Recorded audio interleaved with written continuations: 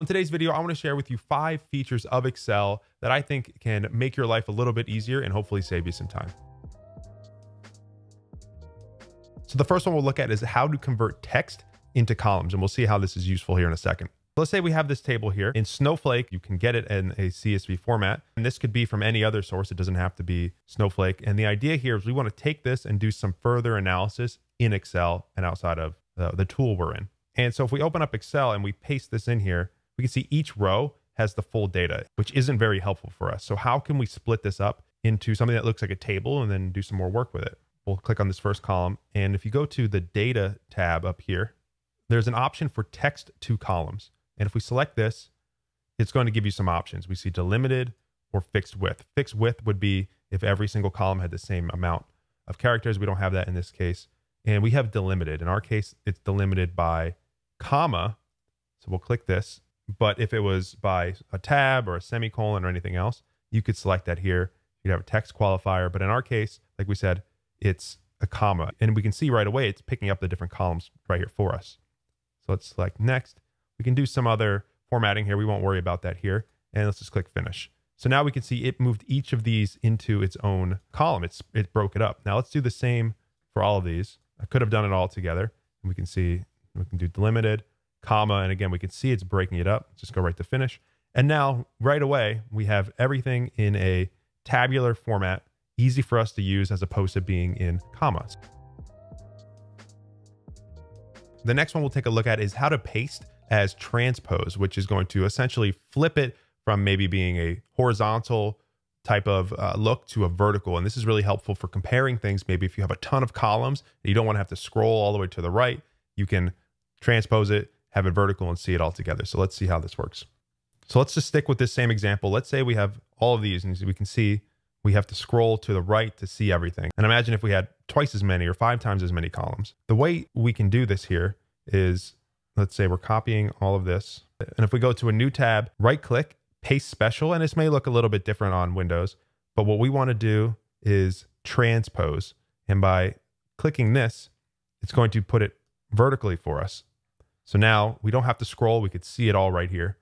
Now, again, let's take all of this data here, copy and paste special, transpose. And now we have it here in this order. So it would be up to you if, this makes more sense to you. Sometimes it works, sometimes it doesn't. But I do find that a lot of times we want to look more vertically than horizontally for certain comparisons, certain data. So this is just another feature in Excel to help you when working with your data. So the next one is talking about freezing columns or rows. And this is, again, really helpful if you have a lot of data in Excel, but as you're scrolling away, you lose maybe what you're looking at, or if you're going all the way down, you miss out on the first line. You can no longer see it. Let's look at this one. This is probably a better example. And so the way that we can do this is if we go up here to the View tab, and over here, we can see freeze top row or freeze first column. So it depends on what you want. So in this case, let's say we want to freeze the first column because, again, right now, if we're scrolling, we don't see what it is. We could do freeze first column. We can see it's indicating this line here. But now as we scroll, that stays put for us, which is really nice because, again, imagine if you have a really wide table, you can still see that first column. Now, let's say instead we want to freeze the top row. Instead of the first column, we want the top row. We can click this and we can see as we're scrolling down, that stays put. And so that's a nice feature. Again, if you have a really tall table, meaning there's a lot of records. So that's something you may have already known about, but just a little feature to help you work better with your data in Excel. So the next one we'll look at is conditional formatting, which again, may be something you already know, but I want to touch on it here. Let's get rid of some of these records. Let's say we have a scenario where we're trying to compare different records. We want to see if these two records are identical and very quickly be able to see whether or not that's true. We could write a quick formula here. We'll say this equals this, and it'll say false because it's not. But if it's the same, it'll say true because they equal each other. So we'll just run this down here and we're getting a list. But let's say we want to quickly be able to see whether or not something is false just from a quick view of it. We don't want to have to read them. I will say there's a lot of different ways you can do this. This is just one simple example. So if we highlight this and click on the home ribbon, right here we have conditional formatting. And there are a lot of different options you can do here. I won't cover all of them, but one of the most common ones I find I use is highlighting where it equals a value, or maybe it's greater than or less than, depending on your data set. But in this case, I'm trying to see whether or not something is true or false. We can say if something is equal to, so we can indicate what we are looking at here, maybe errors or blanks. But in this case, let's say if the text contains false, give it this format. And you can pick from other options. Maybe you want it to be green, but we want to see which ones are false very quickly. So let's do that. And right away, it will conditionally change the format based on if it's true or false. So now we can very quickly see exactly what this looks like. But another nice feature is if we want to, let's say, create a filter on this, we can sort by color. Now we can sort it this way and see them all at the top.